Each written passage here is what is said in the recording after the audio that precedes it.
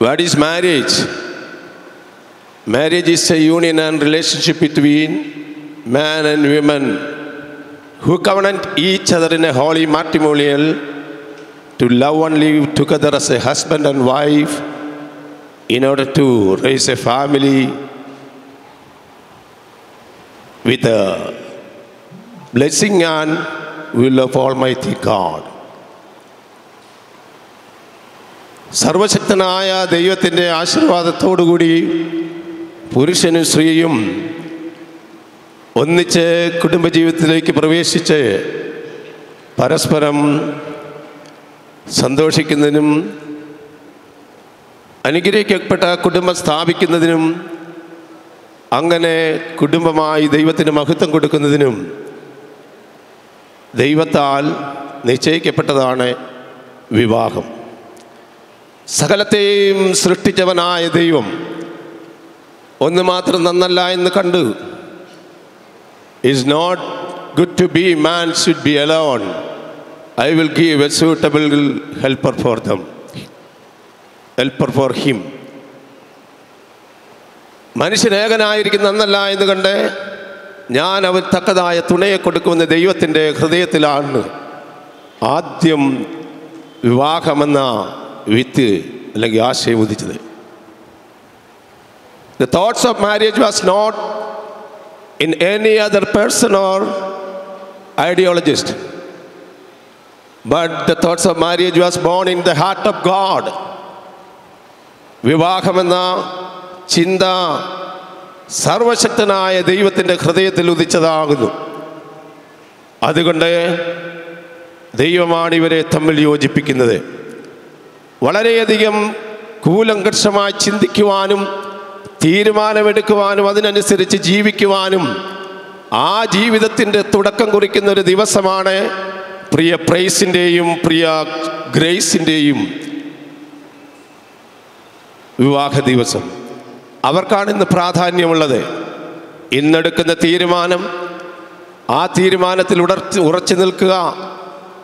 ഒരുപക്ഷേ ഇന്ന് വിവാഹം കഴിക്കുന്ന, വചനം പ്രസംഗിക്കുന്ന, പാട്ടുപാടുന്ന, ലൈവായിട്ട് ബ്രോഡ്കാസ്റ്റ് ചെയ്യുന്ന, ഇവിടെ സന്നിഹിതരായിരിക്കുന്ന വിറ്റ്നസ് എല്ലാവരും മാറിപ്പോകും. But God will never change. God will never move from U. എന്നാൽ ഇന്ന് പകൽക്കാലം നിങ്ങളെ യോജിപ്പിക്കുന്നത് ദൈവമാകുന്നു. വിവാഹത്തെക്കുറിച്ച് പറയുമ്പോൾ marriage should be honored by all but kept in pure. വിവാഹം എല്ലാവർക്കും മാന്യമായി കിടക്ക നിർമ്മലമായിരിക്കുന്നത്. Why should we say like that? എന്തുകൊണ്ടാണ് ഇതിങ്ങനെ പറയുന്നത്? ഇപ്പോൾ നമുക്ക് വാക്കും ഭാഷണവും കൂടാതെ മനസ്സിലാകും എന്തുകൊണ്ടാണ് ഇങ്ങനെ പറയുന്നത്. ഈ കാലഘട്ടത്തിൽ ഇന്ത്യയിലെ പല സ്റ്റേറ്റുകളിലും അല്ലെങ്കിൽ ലോകത്തിലെ പല രാജ്യങ്ങളിലും പുരുഷനും സ്ത്രീയും തമ്മിൽ വിവാഹം കഴിക്കുന്ന നിയമപ്രകാരമാക്കിയിരിക്കുകയാണ്. എന്നാൽ വിശുദ്ധ വേദപുസ്തക സന്നിഗ്ധമായി പറയുന്നു, ഓരോരുത്തന് താൻ്റെ ഭാര്യയും ഓരോരുത്തയ്ക്ക് താൻ്റെ ഭർത്താവും ഉണ്ടായി. അത് വചനത്തിൻ്റെ നിയമമാണ്. ഇവരെ തമ്മിൽ യോജിപ്പിക്കുന്നത് മനുഷ്യനല്ല. പൗലോസിനോട് ചോദിച്ചാൽ പൗലോസ് പറയും പ്രമാണമാണ് ഇവരെ തമ്മിൽ യോജിപ്പിക്കുന്നത്. പ്രവാചകനോട് ചോദിച്ചാൽ പ്രവാചകന്മാർ പറയും ഉഭയസമ്മതത്താലാണ് ഇവർ തമ്മിൽ യോജിക്കപ്പെടുന്നത്. വാഴ്ത്തപ്പെട്ടവനായ ഈശോ മശിഹായോട് ചോദിക്കാമെങ്കിൽ ആ കർത്താവ് നമ്മോട് പറയും ദൈവമാണ് ഇവരെ യോജിപ്പിക്കുന്നത്. ദൈവം യോജിപ്പിക്കുന്നതിന് മനുഷ്യൻ വേർപെടുത്തുവാൻ പാടില്ല. ഹല്ലേലൂയ. അതുകൊണ്ട് marriage is A Sacred union. വിവാഹമെന്ന് പറയുന്നത് വിശുദ്ധമായ ഒരു കൂട്ടായ്മ അല്ലെങ്കിൽ ഒരു യോജിപ്പാണ്. Why it is sacred? Because it is designed by God. ഇത് ദൈവത്താലാണ് ഡിസൈൻ ചെയ്യപ്പെട്ടത്. അതുകൊണ്ട് ഇറ്റ് ഈസ് സേക്രഡ്, ഇത് വിശുദ്ധമാണ്, ദൈവത്തിൻ്റെ ഹൃദയത്തിലാണ് ഉദിച്ചത്. There is a mandate for biblical mandate for the marriage. വിവാഹത്തിന് ഒരു രീതിയുണ്ട്. അത് ഓൾഡ് ടെസ്റ്റമെന്റുമുണ്ട്, ന്യൂ ടെസ്റ്റമെന്റുമുണ്ട്. പഴയ നിയമത്തിലെ വിവാഹം ആദമും ഹവ്വയും ദൈവവുമായിരുന്നു ആ കുടുംബം. എന്നാൽ പുതിയ നിയമത്തിലേക്ക് വരുമ്പോൾ ഭാര്യയും ഭർത്താവും ദൈവവും മക്കളും അങ്ങനെ ബന്ധങ്ങൾ കൂടുന്നതാണ് കുടുംബം എന്ന് പറയുന്നത്. അവിടെ ഇമ്പമാണ്, അവിടെ തുമ്പമില്ല. അതുകൊണ്ടാണ് കുടുംബം എന്ന പേരുണ്ടായത്. സകല കുടുംബത്തിനും പേര് പറയുവാൻ കാരണം സർവശക്തനായ സനാതനനായ സർവജ്ഞാനിയായ സർവവല്ലഭനും സർവവ്യാപിയുമായ ദൈവമാണ്. ആ ദൈവമാണ് ഇവരെ കൂട്ടി യോജിപ്പിക്കുന്നത്. ഇന്ന് പകൽക്കാലം ഇവിടെ വന്നിരിക്കുന്ന ഏവർക്കും ഈ പ്രിയപ്പെട്ടവർക്ക് വേണ്ടി കൊടുക്കുവാൻ ഉള്ള ഉത്തമമായ ഒരു ഗിഫ്റ്റ് ഉണ്ട്.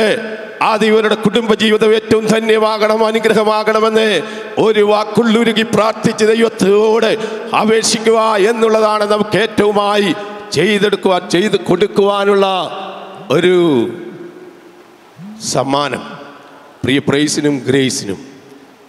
ഹല്ലേലൂയ. അതുകൊണ്ട് വിശുദ്ധമാണ് വിവാഹം. Marriage is a permanent union. God intended that until one part die, it will continue. ദൈവം പറഞ്ഞത് നിങ്ങളിൽ ഒരുവൻ വേർപിരിയുന്നത് വരെയോ, otherwise until the second coming of Jesus, അല്ല എങ്കിൽ യേശു ക്രിസ്തുവിൻ്റെ രണ്ടാമത്തെ വരവ് വരെയും ഈ കുടുംബം പ്രൈസ് ഓർത്തുകൊള്ളണം. ഇങ്ങനെ മാറി മാറി വിവാഹം കഴിക്കുന്ന രീതികൾ ലോകത്തിൻ്റെ സമ്പ്രദായം മാറിക്കൊണ്ടിരിക്കുന്നു. ഗ്രേസും വിചാരിക്കണം, ഈ വിവാഹം എന്ന് പറയുന്നത് ഒരു ദിവസത്തേക്ക്, not four A 1 week or a 1 month or a 1 year. It is until death. You have keep it up in your mind. നിങ്ങളുടെ ഹൃദയത്തിൽ ഉറയ്ക്കണം. There is a problem in your life. It will come at any time. The problem is arise after the marriage. Somebody saying like that. പ്രശ്നങ്ങളും പ്രതികൂലങ്ങളും പ്രതിസന്ധികളും ഒക്കെ ജീവിതത്തിലേക്ക് കടന്നു വരുന്നത് വിവാഹാനന്തരമാണ്. ഇന്നലെ വരെ ഒറ്റയ്ക്ക് ജീവിച്ചു, തീരുമാനം ഒറ്റയ്ക്കെടുത്തു, അന്നൊന്നും ആരുടെ അഭിപ്രായം ചോദിച്ചില്ല. എന്നാൽ ഇന്നു മുതൽ നിങ്ങൾക്ക് രണ്ടുപേർക്കും ഉത്തരവാദിത്തങ്ങളുണ്ട്, കടപ്പാടുകളുണ്ട്. അതെല്ലാം ഒരു പക്ഷേ എനിക്ക് ശേഷമായി കർത്താവിൻ്റെ ദാസൻ രഞ്ജിത്ത് പാസ്റ്റർ സോളമനൈസ് ചെയ്യുമ്പോൾ അതിനു മുൻപേ പറയും, I have not too much time to preach here, so I need to stop my message. So marriage is a permanent union until the death. Marriage is a legal union. പ്രമാണത്താലാണ് യോജിക്കപ്പെടുന്നത്, നിയമത്താലാണ്. Indian കോൺസ്റ്റിറ്റ്യൂഷന് ഇപ്പോഴൊരു പുതിയ നിയമം വന്നിട്ടുണ്ട്. അത് ഇന്നലെ വരെയും അല്ലെങ്കിൽ 1978 മുതൽ ഈ കഴിഞ്ഞ ദിവസം വരെയും ഇന്ത്യയിലെ പെൺകുട്ടികളുടെ വിവാഹപ്രായം എന്ന് പറയുന്നത് 21 വയസ്സായി, 18 വയസ്സായിരുന്നു. എന്നാൽ ഇതിപ്പോൾ 21 വയസ്സാക്കണമെന്ന് തീരുമാനിച്ചിരിക്കുകയാണ്. അതിനെക്കുറിച്ച് ചിന്തിക്കുമ്പോൾ ധാരാളം ആൾക്കാർ പറയുന്നത് അവരുടെ മച്യൂരിറ്റി, അതുപോലെ തന്നെ അവർക്കുള്ള കഴിവ്, അവർക്കുണ്ടാകുന്ന സമത്വം, പുരുഷനും സ്ത്രീയും തമ്മിലുള്ള സമത്വം. ന്യൂ ടെസ്റ്റ്മെന്റ് മാൻഡേറ്റ് പറയുമ്പോൾ എഫേസ്യ ലേഖനം 5-ാം അധ്യായത്തിൻ്റെ 22-ാമത്തെ വാക്യം മുതൽ വായിക്കുമ്പോൾ, wife submit your husband as Christ. ഭാര്യമാരെ നിങ്ങളുടെ ഭർത്താക്കന്മാരെ അവർക്ക് കർത്താവിൽ എന്നവണ്ണം കീഴടങ്ങിയിരിപ്പീൻ. Not one something, not for something, not four one thing, but in everything. ഇതാണ് new testament marriage mandate for the marriage. പുതിയ നിയമത്തിൻ്റെ രീതി ഇതാണ്. അതുകൊണ്ട്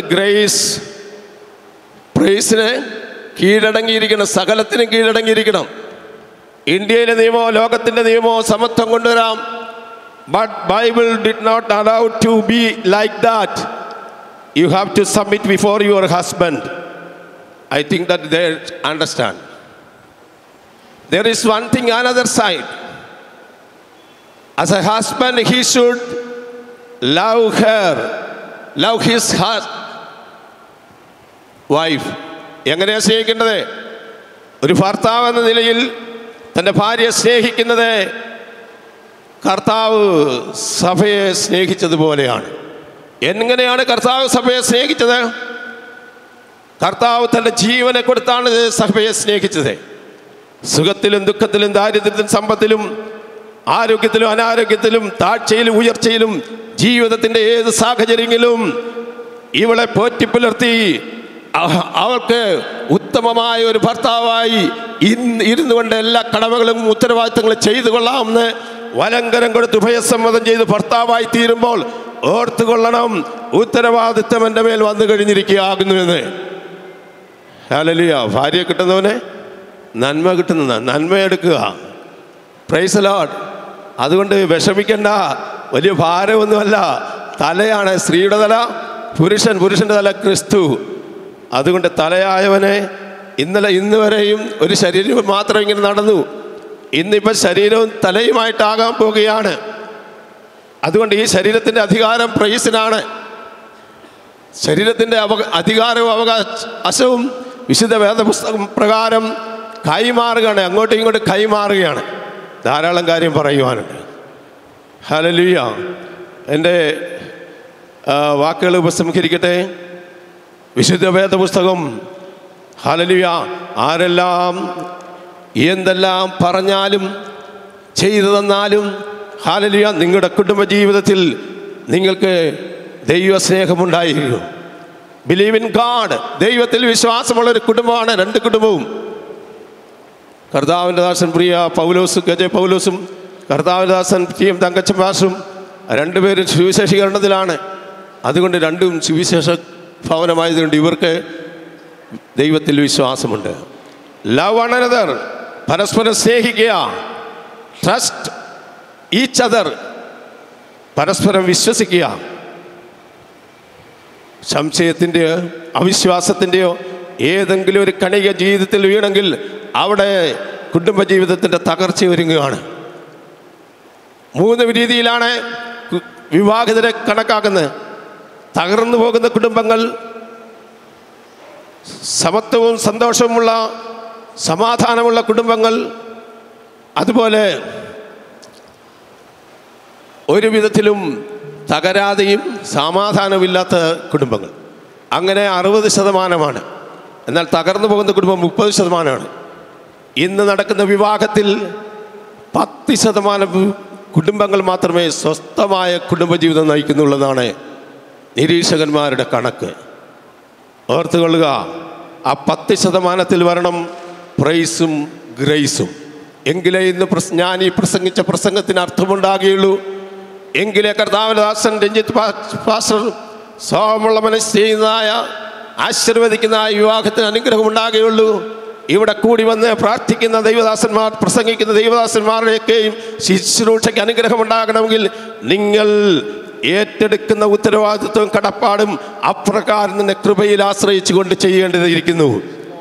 കൃപയിൽ ആശ്രയിച്ചു കൊണ്ട് ചെയ്യുവാനായിട്ട് ആ കാനാവിലെ കല്യാണത്തിന് യേശുവിനെ അവിടെ ക്ഷണിച്ചെന്നാ പറയുന്നത്.